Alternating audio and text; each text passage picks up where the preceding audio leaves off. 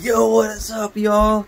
First thing I want to say is, yes, it's Corbin70 here, but screw you, Stafford haters. Screw all of you. I've been saying it the whole time. I know I didn't really say it much on my YouTube channel, but if you ask any of my friends, I've been saying Stafford is an elite quarterback. He is. His whole career, he has been elite. It's just he played on the Lions. That's all there was. He was doing so many, and it's funny because they're like, man, especially when he went to the Rams, and then they figured out, and then people started figuring out, oh my God, this guy's actually a good quarterback. Wow, he's doing a lot of Mahomesy things, and that just pisses me off. That really does, because Stafford was doing that his whole career, way before Mahomes came into the league. So technically, it should be Mahomes is doing Stafford type of shit, but excuse my language. But no, seriously. This man is an elite quarterback, and he just proved it out there today. Now, yes, he did have his best game. He did. He overthrew a lot of guys. Yes, he didn't play his best.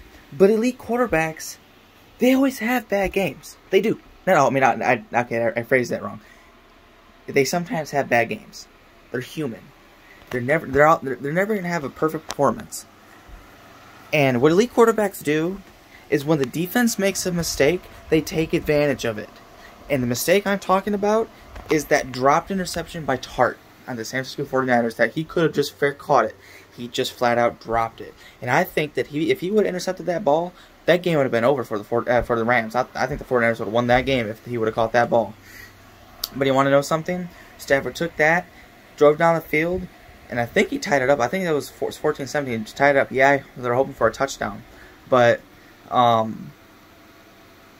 yeah, I think they took that and tied it up. So I think it was 17-14 at that point. Elite quarterbacks take advantage of mistakes like that, and Stafford did. Now, like I said, he didn't have his perfect game today. He overthrew a lot of receivers. I can't speak right now. I'm so excited. But man, I'm so excited for my man Stafford. He is proving the haters wrong. And I want to say again, screw all of you. Screw all of you. Stafford is an elite quarterback, and I think he's going to get it done in the Super Bowl. Now, yes, this game's about to be a very good Super Bowl, I think. It's going to be a fun matchup. Both teams are red hot.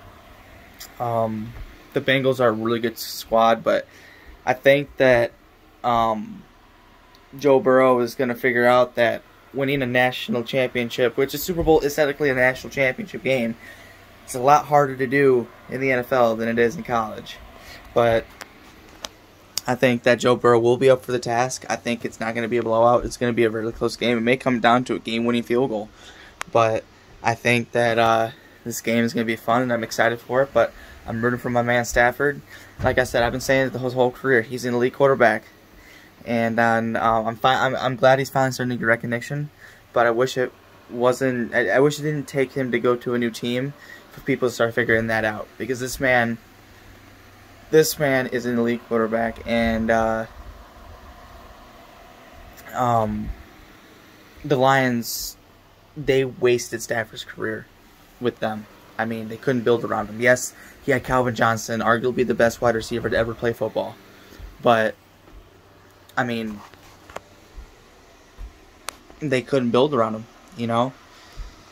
It was either, you know, they didn't have a running game and a decent defense, or they had a good running game but not a good defense. They couldn't put it all together.